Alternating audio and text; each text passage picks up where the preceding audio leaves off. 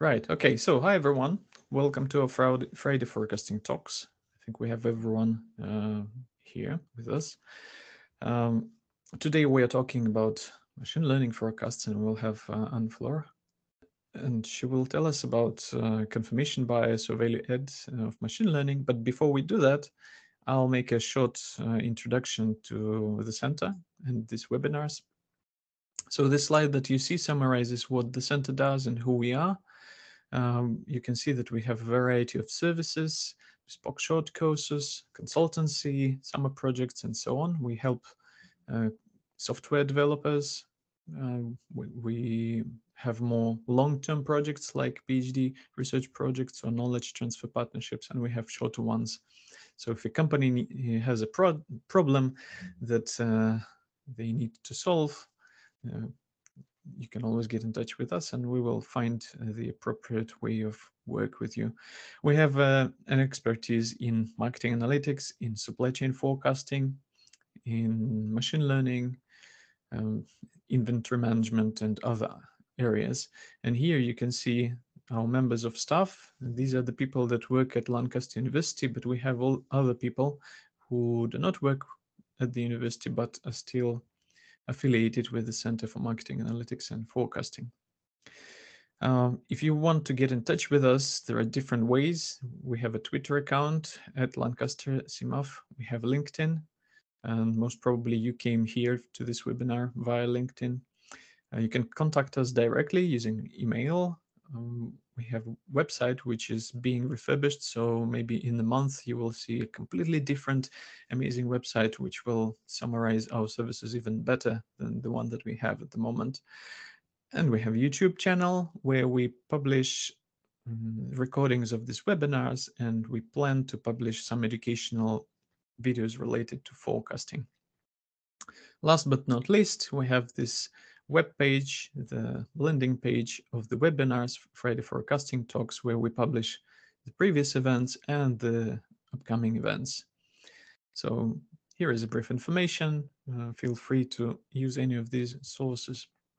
Now, I think we can move to the presentation. And Anne-Flore, can you please unmute yourself and start the video? I'll stop sharing the screen. Okay, sounds good. So one thing that I would like to talk about today is confirmation bias, value add. So I'm a practitioner. I'm gonna start by saying that. I'll have a little intro slide, but really the topic today is, about utilizing machine learning techniques for forecasts versus other techniques. And as a practitioner, I'll share my perspective about what it means and how do I usually train my team to look at what we do in terms of machine learning implementations and operations. I'll quote somebody at Kourentzes. Her name is Polly Michelle Gauthrier, and I work a lot with her, and she always says that the math is a very small part of the overall equation, and around the math there's basically all the operations, and that's the really hard part. Eventually, like productionizing those models, making sure they deliver value, not in measurement only, but in practice, like for the company. Like, how do we translate that to a return on investment? How do we make sure that they are in the production systems and they are being implemented in a way that will consistently, sustainably deliver on their promise? So that's the perspective I am coming from. This is what I do. This is what my team does. Applying machine learning for production systems, for businesses, and trying to find the way to do so to deliver value in time. So I'll get started with a little warmer slide. So we do know machine learning is revolutionizing our lives, right? Like, this is not about whether machine learning is a revolution or not. I mean, I do work in it, and I'm definitely like seeing the value in many ways. But this will be more applied to forecasting. And as a quick teaser, see for yourself if you can distinguish the dogs and the muffins. Like there's really hard stuff that machine learning right now is doing better and better. So that was a little warmer to get us started. Also, in terms of introductions, for those in the audience who do not know who Kourentzes is, so Kourentzes is a company. It's a global company headquartered in Ottawa. We also have offices in Chennai, offices in Tokyo, and a lot more satellite offices all across the world. And in 2022, we've been there for some time, but we had the privilege to be considered leaders on the top right of the quadrant by Gartner for supply chain planning solution. This is really what we do. So we work with many companies and we provide a software for them to better manage their supply chains and especially make better planning decisions. So that goes from demand planning to supply planning concurrently. And, it goes through the demand forecast, of course, but it goes through the consensus process for forecasting demand. It goes through inventory optimization. And right now we're also getting into the execution of it in terms of, transportation, truckload optimizations. So basically covering the end-to-end supply chain twin. Those are some of the clients we work with. This is an ever-growing base. I won't spend too much time on this one, just to give you a bit of an idea of the industries. So everything we do in terms of software is not necessarily for just one industry. We're going across, various needs, various requirements, various configurations, with all the implications that it has in terms of productionizing machine learning. And that's a little bit about me. So I'm a director for Advanced Analytics Services. So I'm part of a team that's called Strategic Services. Sorry for my voice. We basically bring innovation to market. So this is really what I do. Machine learning is one of the big areas, of course, but anything advanced analytics innovations, my team takes from our product teams, some partners as well, bring it to market for our clients, pilot it. We do field innovation until it matures and it's available for more like standard implementations. And I can't see any hands up or anybody, so feel free to interrupt if you have like a burning question. Otherwise, I'll make sure that we have some time at the end to do some Q&A. So I'll start by going through when to use machine learning for forecasting. And that's something that I call that in the abstract, like being like working with clients. There's a lot of buzz around machine learning, and it's more or less understood. Some people will have a very deep understanding. Some people would not have necessarily worked in it, but have heard about it, and they want to implement it for their own companies. It's not necessarily something still well defined in the practice world when to use machine learning versus not, in the sense that it's not a reflex for most clients that I've worked with to think about this, like to ask themselves that question. I have had more conversations around, I just get machine learning, so all my problems are going to be solved.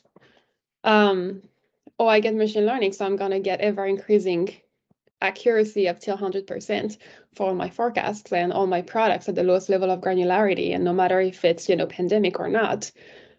There's a lot of misconceptions, and there's a lot of excitement, but this is always where, as a practitioner, I ask my team to start asking themselves, asking the clients, is that the right method for the purpose that we have, right? And so in my team, we have a bit of a different naming convention for our roles. In my team, I have roles for business data scientist, and that's because I want them to focus on the problem that we are solving, and the value that it will bring to the business. So it's really a practitioner take on it. But it's really about, okay, what do we use? It doesn't have to be, the state of the art. It doesn't have to be, state of the art, like the bleeding edge kind of like models, because it needs to be implementable. It needs to be productionizable. It needs to be sustained over time, but it also needs to provide value. And we'll see that a little bit after about what value means in that case. But I always ask my team to first define the problem. Like, what are we trying to solve for exactly? Are there similar problems, and why it needs to be solved, right? So some problems do not need machine learning to be solved. And, machine learning comes with a cost. We'll see that as well. So that's, for me, a critical question I always spend time on. What are the benefits of it? Like, why do we need to do it that way? And I also ask how to solve it manually. Like, if somebody was to solve it manually, how does it work? What are the results that we have? And then what are the different methods that we can apply, and what are the different benefits from those? Like, what are the trade-offs, right? And then in terms of trade-off, we also look at the level of maturity of the company. Like, you have companies sometimes that, do not really have a centralized base for the data, and some data that is critical for a machine learning forecast, say for a demand forecast. If the different sales, for example, are all in different Excels owned by individuals without any centralized database, any machine readable format, that's a low maturity on the data. Perhaps machine learning right away is not the right thing to do. It's going to be a very big jump, right, from an operation standpoint, to get to the level that would be required to really productionize and implement machine learning effectively. So there's a lot of factors, right? And what's the budget? Like, in terms of, the infrastructure, like, we will need, high computational capacity, like, public clouds. So is that in place? Like, is that infrastructure here? And are the budgets available to sustain a lot of compute power over time? It can be costly, and we'll talk again about it as well. And so, and is there enough time as well? Like, is that something that needs to be done in like 4 weeks? Or is it something that we do have time to implement and refine? And so this is really like the key message here is from a practitioner standpoint, the key aspect is not to say, machine learning, is to say, well, what is the problem? Does it require it? And is the company ready to, to implement and to sustain such a technology? And sometimes there are different steps to get there. And sometimes some, simpler ways can just be sufficient for certain companies. So those are really the key first questions that I will always ask my team to go through. We always go through that with our clients, and sometimes it surprises, because some clients can expect, that you get machine learning and everything works.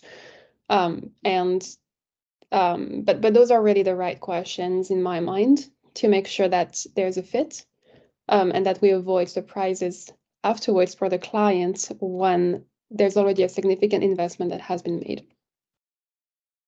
So the maturity also goes through the data, right? We talked about the systems a little bit, but there's also in terms of the kind of data we have at hand, right? If we have like super erratic profiles, perhaps a naive approach might do, right, for those. And we focus really on a subset that is a bit more smooth and promising in terms of how far we can bring it in terms of accuracy. That's also something that we always try to do upfront, like understanding the data patterns and the forecastability of the different items that we have at hand. It helps set the expectations, obviously, for the clients, like, it grounds them in terms of like what to expect for certain subsets. And it will also save time and so save money in terms of focusing on the subset that can deliver the most value eventually. So that's a little bit on the data, but that's something that we also always do, right? So when to apply machine learning, there's the overall problem, there's the trade-offs, like in terms of cost, in terms of time, but there's also when to apply it in terms of the data that we have at hand, the different types of products, the fundamental data patterns. And obviously, that's basically some factors to consider, but there's also elements that will definitely be an advantage, for which it will be an advantage to use machine learning. If you have a large, good quality data set, it's all centralized, it's readily available, your markets are rather volatile, you want to go to a very low level of granularity, you have fast-moving products that are expensive. Some factors will definitely make machine learning an attractive solution, but it's a balance, and it's really about assessing the trade-offs between those various factors. So let's talk a little bit about what the definition of success. So we've analyzed the trade-off. We know that there are some situations or some projects that may not qualify for a machine learning implementation. But for those that do, there's also, an estimation to make in terms of the return on investment. Like when we do, for example, a machine learning forecast or a forecast in general, we try to, go for accuracy in particular. And what does it mean really for the company, right? Like what are the different levers that we're actually actioning on? Because we can measure that in terms of WMAP, WRMSSE. We can measure that in very different ways and say, yeah, we have 5% improvement in accuracy. Okay, from a business standpoint, from a practitioner standpoint, what does it mean? Like, the answer we would get a lot of times is, so what? And so it's important also to have a framework, and this is really difficult to do, but this is really where the core of the return on investment is how much of an accuracy bump do I need to make any of the other levers that you see on the screen move, right? Because the hope eventually is with a much higher accuracy, we're gonna decrease, the need for inventory. Let's say if we don't over forecast so much, basically we do have a reduction in inventory. This is what you see on the lower part of the screen, or missed sales, stock gaps, right? If you don't under forecast so much, then you should be, not having so many stock gaps as well. So your working capital is also,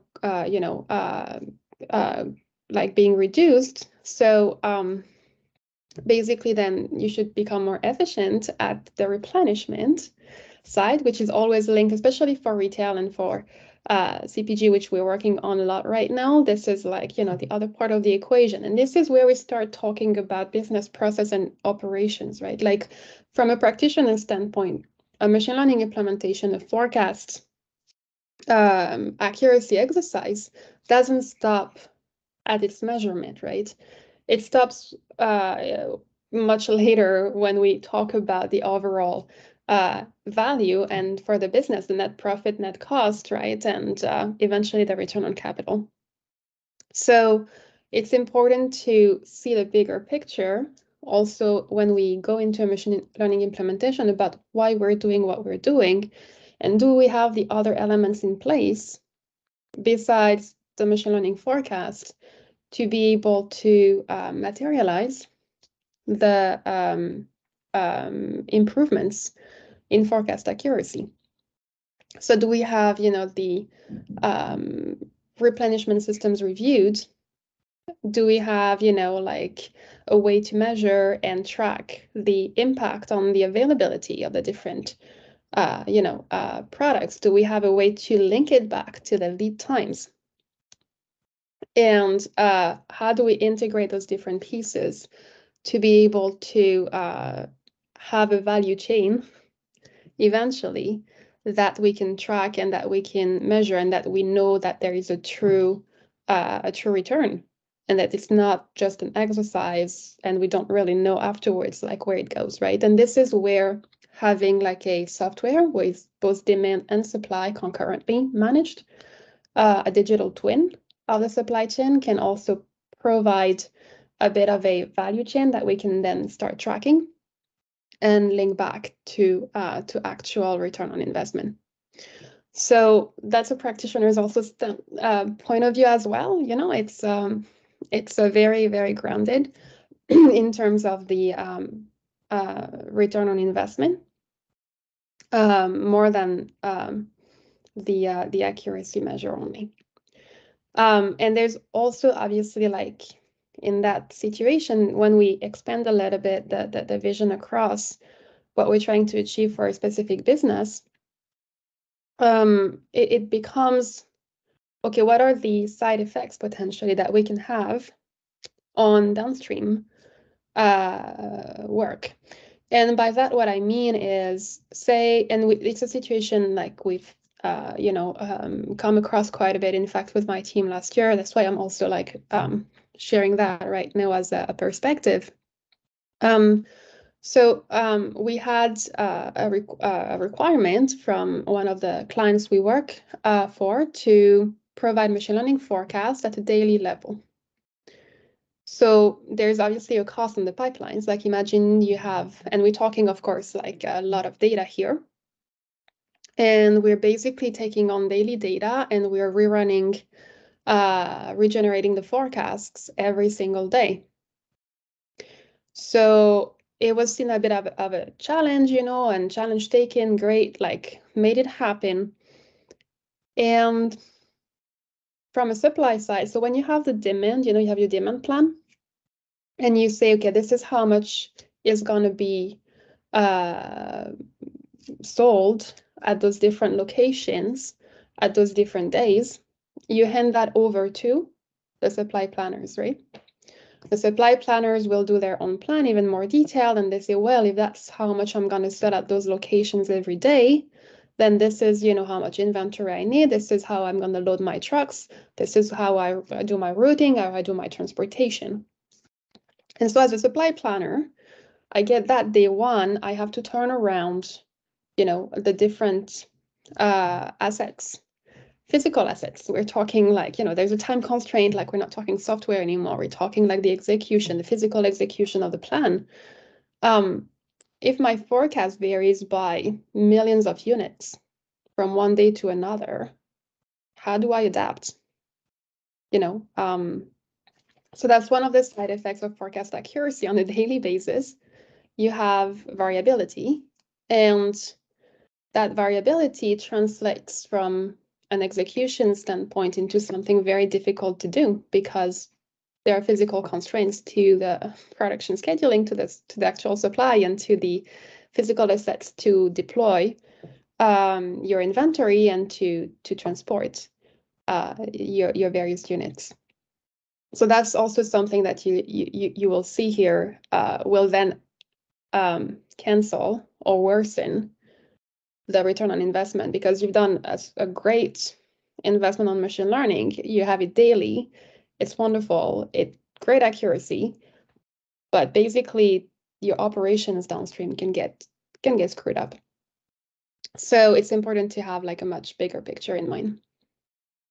And so you might also ask yourself, well, that's good, but how much of an accuracy improvement makes it worth overall? So that's a question that we asked ourselves as well.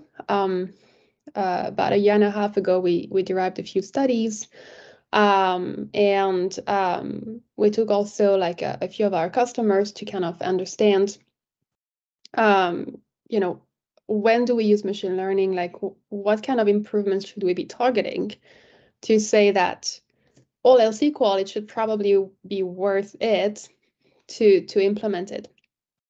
And we find that we need at least a 10-15% improvement to derive the benefits that you see in the lower boxes. And so if we can do this, you know, in a way that does enable all the downstream work as well, like eventually there will be improved operations and faster decision making and greater efficiency. But it's, you know, the devil is in the details. Like the practice of it really requires us to look beyond the pure machine learning exercise and to really assess the various articulations of the forecasting exercise with many more KPIs than just the measurement of the accuracy. So that's about when to use machine learning. So those are the few considerations that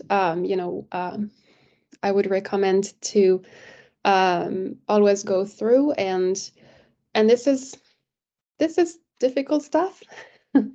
This is why, you know, implementing machine learning is never like a walk in the park. And there's also many different considerations, but those are definitely the ones that from a team that implements machine learning constantly for production purposes through projects, we would always ask ourselves and try to do that assessment. So what does it mean then when we've done the assessment and we're like, okay, well, this is, there's a business case, there's the maturity, we've done the exercise for the return on investment, we have the different knobs in place, we know that we can track and follow through the different processes, like the impact that the machine learning forecast will have. And we've done our forecastability assessment. We know that we probably have some margin to improve, and it's worth trying it. So then the idea is, okay, well, which data do we get? Like, we have also a lot of clients who have very good processes, very mature, excellent management of their data as an asset. We've seen very impressive data management systems and investments in making that very robust. But which data do we take? Like, do we really take everything? And so I want to pay a tribute here to one of my previous professors at MIT, and he had a way to say big data, small info syndrome. And in the world today, like there was like 64 zettabytes. I looked up the stats in 2020, 79. In 2021, we're 90 plus, I believe, as of 2022. Billions and billions of emails and like massive data everywhere. But Roberto Rigobon was always the person who was saying, have a question before you have the data. Like, know what you're trying to solve for. So even if you know that for the purpose of the exercise, machine learning is probably a good idea, we need to be still very rigorous in terms of which data do we ask for. And if there's additional data that needs to be collected, it needs to be designed, accordingly. looking always between correlation, causation, have a lot of confounding variables all the time. So that rigor in setting up the the project is still critical, and the rigor on the outcome, right? So if you think about, for example, like a retail, or in general, actually demand forecasting, you could have multiple outcomes of the in terms of forecast. Like, do you want to forecast for the point of sale data, like the true demand from customers? Or do you want to forecast for shipments? Or do you want to forecast for orders? And what's the difference in the choice you make, right? So if you, for example, if you forecast for order, you forecast for the actual demand that came in. If you want to forecast for shipments, you've basically integrated the shipping constraints in your forecast, because there's a lot of orders that will be canceled, that will not, that, for example, the company will not be able to match. And so now you're forecasting, including those changes, right? So what is it really that we want to forecast for? What is the outcome that we're looking for, and what does it mean? And I'm gonna probably quote here our CEO, who, as soon as I joined Kourentzes, told me, like, don't fall in love with what your software does, but with what it means. And there's a big difference here as well, right? And that's what drives, basically, in the end, like, information knowledge, like not having a forecast to have a forecast, and we don't really understand what really the forecast implications are. So that's definitely something really, really critical. And usually I have a bit of a quiz with that slide, but I can't see really anybody. So I'll just walk you through. In terms of, knowledge, if you have a buy one, get one free item, or if you have a 50% off, and I'm sure everybody on this call is probably very rational, very logical, and you would think that, okay, well, it's about the same, right? It's about a 50% off in the end.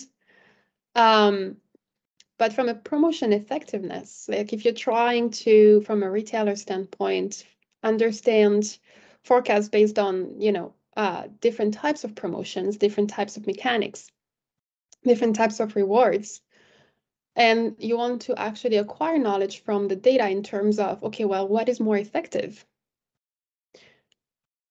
Which one do you think is more effective between a buy one, get one and a 50% off? For me, it was hard to tell initially. I was like, okay, well, it's probably about the same. It's not. Psychology is weird. And so you will have the 50% off daily sales, average price. You can see that it's actually probably even a better deal overall, because you have, like, some people, even if it's a buy one, get one, still manage to just buy one or buy three. So you get like half part of the deal. Whereas if you had bought three at 50% off, you would have had 50% off on the 3 articles that you would have bought, right? Regardless, the sales are more important for buy one, get ones. So, going from knowing what data you ask for, going through the analysis, the information, deriving knowledge, and making sure that this is what is being fed correctly, usefully to the machine learning models, depending on the goal that you have. For example, like which, how many sales, depending on how effective promotions are for that particular retailer, is definitely where we start. And sometimes it can be surprising. The other aspect then, beyond the data itself, so is really about what I like to call a comms razor. So I'm a strong believer that, we really need to look at, even if we have a good use case for machine learning, look at different options. And I want to also refer here to the M5 competition. So it was about retail, and we do have retail as well, but for purposefully, I wanted to also give you another example for another industry, which is related to a certain extent, the consumer packaged goods. And so happens that we're also using light GBM, and that's definitely competition in the past few years have highlighted that model a lot. But also what you can see is that the data that was used is, mindfully selected. And we've tried like a few, experiments, like we've basically used also, so we're using shipments because from a consumer packaged good standpoint, you probably want to forecast what you ship because you want to take into account your constraints in terms of the production. How much can you produce? How much can you ship? So that also can be debated. I'm aware of that, but I'm trying to give you like the basic idea why that particular client wanted to take shipments. Promotions, obviously.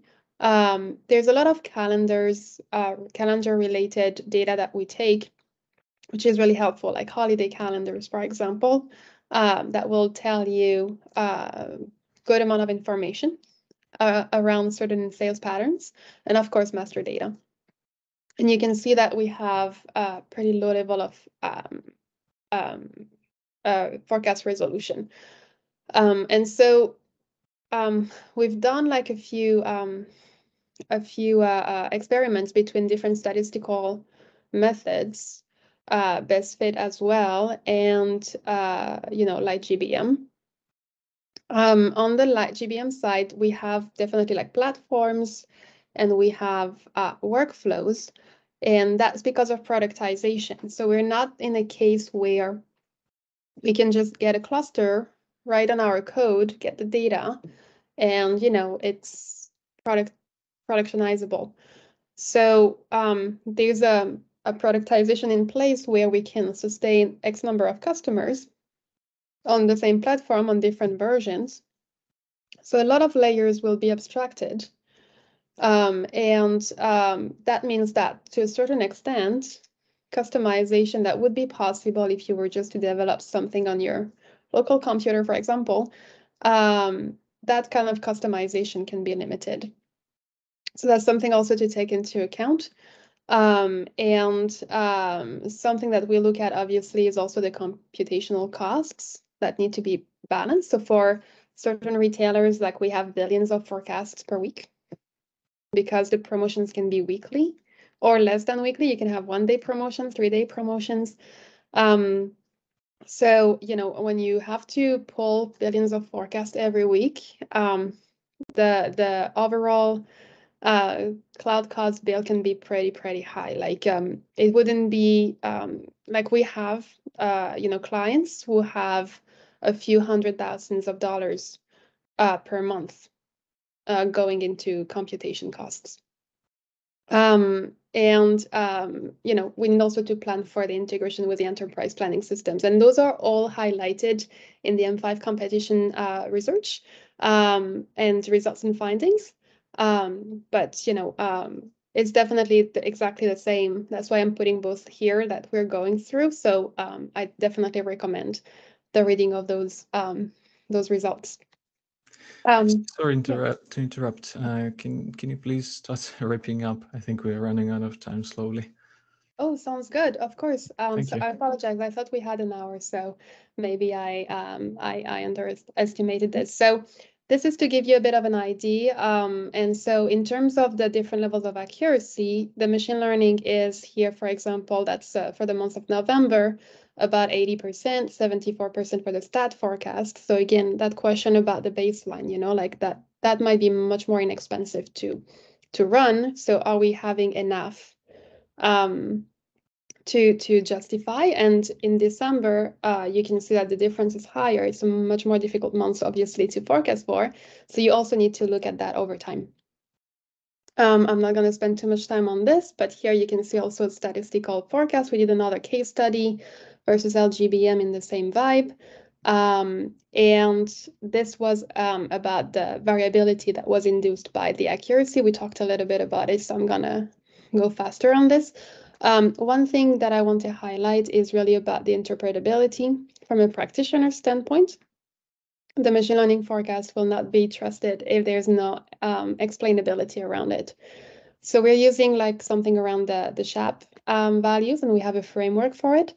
But it is not, it is never a situation where we can implement and productionize machine learning as a practitioner without having the capacity to explain. And we go back to the correlation versus causation challenge.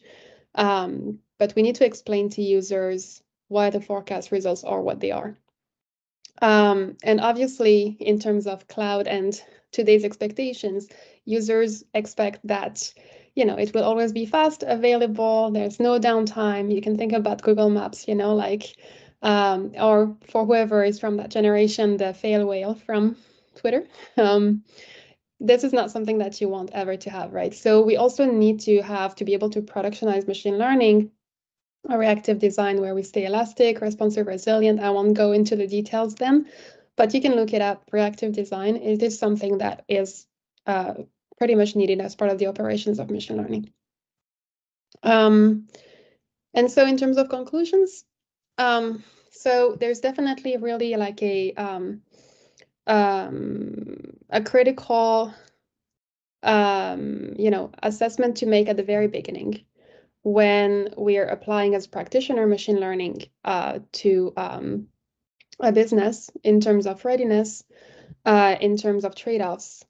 And it is not guaranteed, you know, that there is a better performance with machine learning, like we have seen in certain cases, you know, other methods holding really well.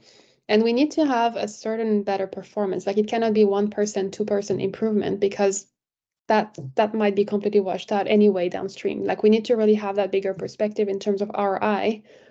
And so that's why sometimes, like, you know, cheaper methods can be really competitive.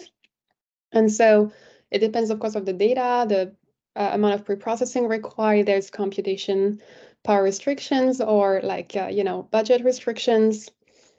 On the other side, if your ROI is worth it and you have really everything in control and invisible, and computation is available, budget is available, and you can have like forecast improvement of 15% or more on certain of the products with machine learning, then that's probably where I would consider that there's a strong value in implementing it. So I'll stop here. Ivan, let me know if there's any questions. I can. I think Ivan had a problem with his computer. Right. Well, yeah. I'll ask a question then, since Ivan is not monitoring me. Robert Farnes here. Just what do you see the role of the demand planner?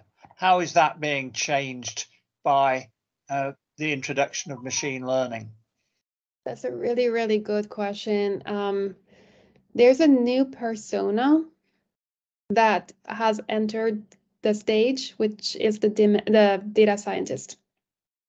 So the configurations that I see is for the demand planner, they can't really, most of them do not have the time, for whatever reason, be a data scientist. And so from a software planning perspective, we have the choice between two routes, if I simplify things.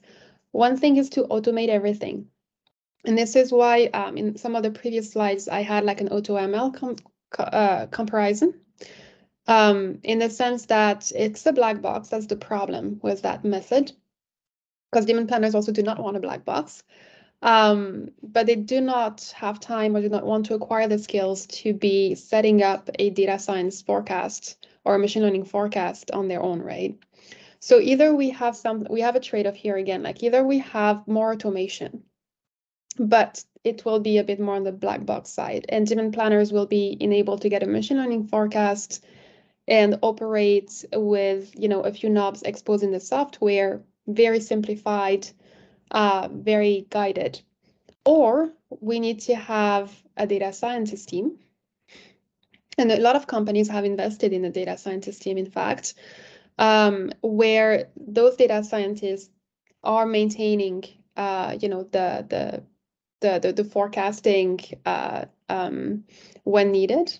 So if there are additional data sources that are being added, or if there's a forecast drift, for example, then there would be somebody with those skills to work for the demand planners to set things up, and the demand planners can still operate. But that has created a bit of a complexity compared to the previous generation of techniques. Right. Sorry for disappearing. I had some issues with my computer. I'm back. And thanks a lot for the presentation. Sorry that I had to rush it in the end, because I've also asked Nikos Kourentzes to act as a discussant and provide some comments and questions. So Nikos, can you please show yourself and here I am. What do you have to say? First of all, thanks a lot for the presentation. There were a lot of good points and a lot of interesting hooks for further questions. But I will not go to all of them, because then I will have to go slide by slide. There was a lot of nice thoughts there. But I will go to a few points that perhaps I can have a few more things to say due to my research. You made the very good point about accuracy not being the end point, because forecasts are there to support decisions and operations and so on. And then you made the connection with the return on investment, which I think is a very valid point. However, one point I will say here is that I don't think research for sure, and I put a question mark on practice here, is actually ready to make that connection in a very realistic way. What I'm trying to say with this comment, it's easy to come up with a theoretical connection between accuracy and return of investment in the style of saying, all right, we increase accuracy, therefore we expect the, let's say, inventory performance to improve, and then we can figure out some average point. But that wouldn't necessarily allow us to easily connect it to say an improvement in accuracy by X% means a return of investment by Y%, especially if we want to reach down to the monetary value. I'm not suggesting it's impossible. The issue I see here is a matter of computational cost unless we devise better metrics. I don't think that the metrics we're currently using, at least in the forecasting side, are easy to connect to the return of investment. Now, is that because we need more research or because it's pragmatically very difficult to do? I think that's still an open question. But it's important to distinguish between having a theoretical connection between return of investment and improvement in accuracy, which as a forecaster myself would like to think it's a strong connection, but also from the other side, connecting it to individual choices of modeling for particular items and so on. So I think that's one aspect that is quite interesting, and that also connects with the forecastability argument. And I think you made a lot of points on that in your presentation, that what is really the objective of the company? What do they really want to forecast and why? So when I'm thinking about forecastability, essentially it cannot be disentangled from the objective. I would have, from different objectives, I would need necessarily different metrics to say something I can forecast well or not against some established benchmark or not. So the notion of forecastability, I think it's still a bit elusive. I think we can make a per case argument, but I think it's very difficult to make a definition of forecastability that is reliable and robust enough, which brings me a bit to the following point. From one hand, when we say we go to an organization and we implement a forecasting process, and I quite like that you start from the very beginning, challenge what is the point of the forecasting, what are exactly objectives, why are we doing it, what do we want to achieve. I think this is a fantastic starting point. But once we then move to the algorithms and so on, eventually what we end up doing, we end up educating our company partners into a particular way of thinking of forecasting. And if in that we're not careful in the definitions of things like forecastability and so on, we can easily end up being blind to our own, if you wish, biases. You can see that in the forecasting literature. You mentioned the M5 paper there as well. We still stick to particular accuracy metrics that have been well criticized, both in literature and practice. Yet we use this as a basis for all our thinking about how to implement forecasting in practice. So I believe these are questions that now, they were open all the time, but now they are very evidently open questions. And I think they're worth a bit of pushback, both from practice and research. And I will touch one last point so that I leave some time for questions from other people about the trustworthiness of models. Now, I appreciate we didn't have the chance to go into that in much detail because it was towards the end of the presentation. But I like that you showed that you're using the supply, and equivalent other people have used LIME to sort of get a feeling of what the model is doing. However, I'll put yet another question mark on trustworthiness, and I will not put it on machine learning. Actually, I will put on statistical models. Suppose I have a regression that we all think it's a transparent model, but it has 5 or 6 explanatory variables and potentially an autoregression as well. Can we really make sense of these coefficients? Can we really think of these coefficients separately, especially when we have dynamics in our models? If it's so difficult for statistical models, then when we move to machine learning models or AI models, are we really looking for explaining what the model is really capturing in terms of, let's say, salient features, or for picking up coefficients? The point I'm trying to make here is, why do we want this transparency? We want transparency to build trustworthiness from one hand, and from the other hand, we want this to help potential planners and users to adjust forecasts when need be, when they have additional information, so that they avoid doing double work, or in some sense, already manipulating numbers for information that's incorporated in them. Because if I look at just coefficients or obtaining these values, let's say, from the traditional techniques in machine learning to get a bit of the significance of variables, and I would do that in a rolling origin point of view, I will see these coefficients vary a lot. And some models vary with a small standard deviation. In some models, they can vary dramatically. And that is true even for statistics. It's not a critique for machine learning here. So again, I put a question mark if we understand trustworthiness enough, or that in itself requires some additional research, given that it's from one hand for people to buy, if I can use that word, our forecast, but more importantly, to help them get a better decision, in which sense they need to understand why they will trust this algorithm and how. Perhaps half a minute for one last point. I think computational cost of machine learning is a very interesting aspect to think of. I will add to that sustainability. Sometimes we go with machine learning because it's more hyped, and I'm not arguing against the distinctions you make here when machine learning is useful, but I will say that sometimes machine learning offers a marginal increase over a simpler approach at substantially more computational cost, at substantially more electricity cost. And if we always say like, okay, but it still works, it's simple for us, maybe it actually is not sustainable to think along those directions. Maybe it's sometimes sustainable to think, if I'm gonna face that uncertainty, that loss of return of investment, accuracy, however we want to go that direction, maybe it's okay because it's more sustainable to have a very fast and simple algorithm. And I will stop here. Thank you for the presentation. Should There's we move a lot. to Q&A? Yeah, there's a lot. That's a lot. But those are all really, really good points. Yeah, perhaps on the last point on the explainability side. So there's the aspect of trust, and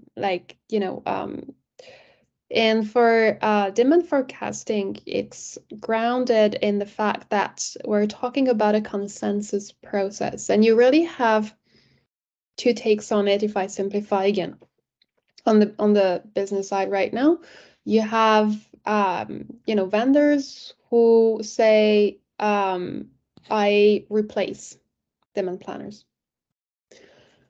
So everything, it's basically the like driverless cars, you have a bit of a driverless process. And so currently the consensus process, and perhaps I should start there. So the other take on it is, some other vendors want to augment the capacities of demand planners. And now that I've said those two paths, I should probably, level set for everybody on the call. I'm not sure if you're familiar with the consensus process per se in forecasting. Just in case, I'll quickly go through. So you start with a baseline, and that baseline can be a stat forecast. It can be also a forecast from the sales team. It can be a forecast from the marketing team, or it can be a machine learning forecast. And after that, basically the demand planners will, get some lifts that they take. This is where there's It's a bit of a mixed forecast where you can take also some qualitative forecast on top of the quantitative forecast. Because, for example, there's a huge order that sales placed. It's a one of a kind in 10 years. They know about it. It's not in the past data. So as a demand planner, I'm going to talk to the sales team and I'm going to be like, I need to get a lift that particular month because this is happening. So you have that lift portion. And then, yes, you do have adjustments and overrides overall. But then you get to a first number. And that number is discussed. There's an insane number of meetings between a lot of different teams to then come up to the final forecast, the consensus forecast. It's a consensus right now. So you have a lot of perspectives and you basically go into justifications and why is it going down here? Why is it going up here? As a marketing person, I know there's new product being introduced, so you should definitely go like higher on this. As a salesperson, I know I have a deal that's been accepted here, so you should definitely go higher on this, and it's not in your past data. Like you have a lot of consensus happening, like an insane number of meetings, right? And this is the consensus process. This is a demand planning process in most companies as it stands. And so going back to those two takes, basically one take is to say, get rid of that. Go for efficiency, you get a machine learning forecast, and it's gonna basically be your new consensus process.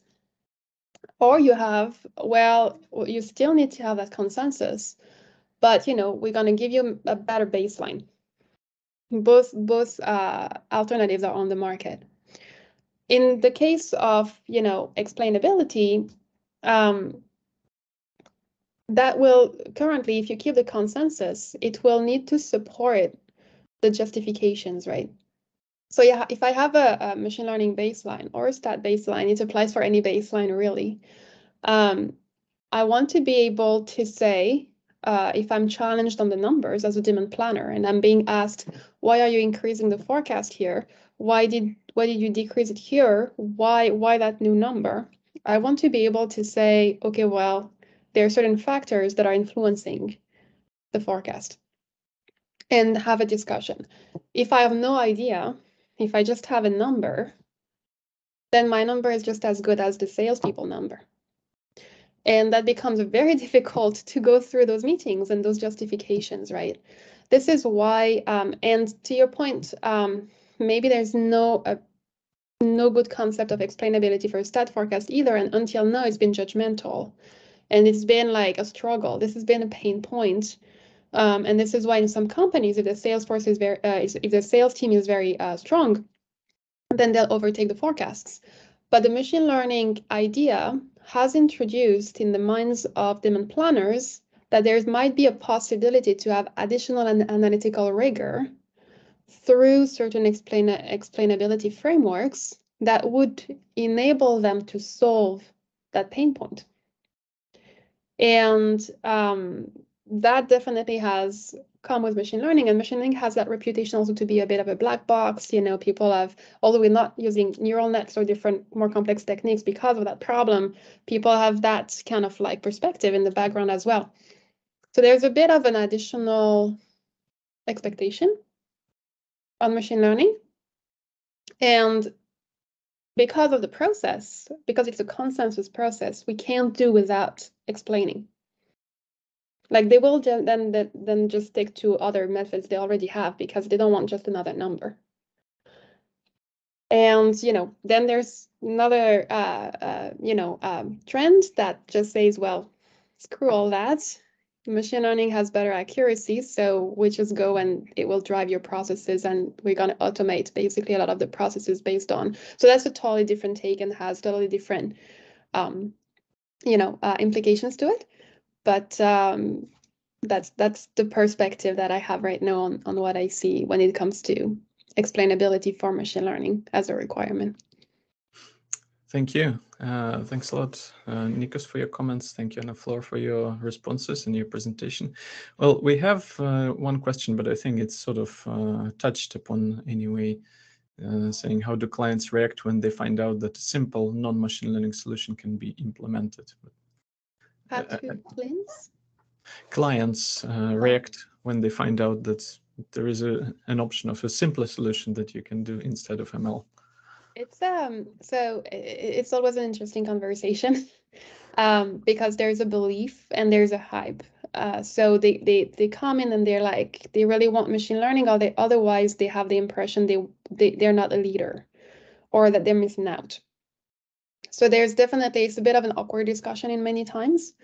Then, you know, oftentimes we do a proof of concept. Oftentimes we go through forecastability to also show them, explain to them data patterns.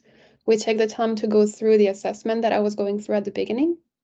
And when they see the cost, the time, the potential for improvement assessed, and the difficulty also to the previous point of, you know, if they don't have really slick processes to understand how those improvements will translate into actual value, it becomes a bit more of a constructive discussion, and overall it creates trust with clients. Like the worst case is you go, yeah, machine learning, go for it, and a few millions dollars later, they don't have the results they necessarily expected, or they have it at a you know, they're going to compare to their stat baseline, they're going to compare to their current models, and if it's not enough, then there's going to be much more difficult conversations.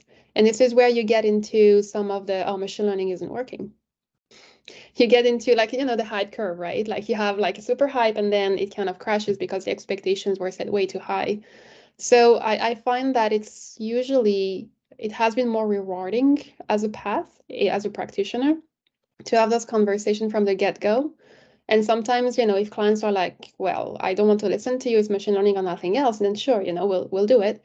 But then we at least had the transparency and the honesty to walk them through what it means and what they will get and what they could have gotten otherwise, like the trade-offs and the comparison.